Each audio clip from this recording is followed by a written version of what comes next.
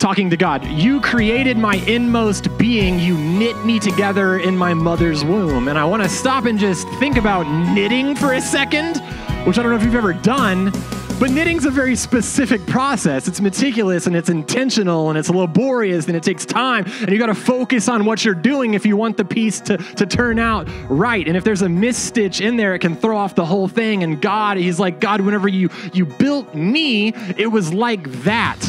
There was such intentionality in it. And I want you to hear this for you. God knit you together.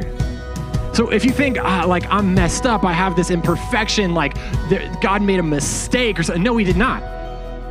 Because he's perfect and he's absolutely good and he's incapable of making mistakes. So you and nothing about you is a mistake, all right?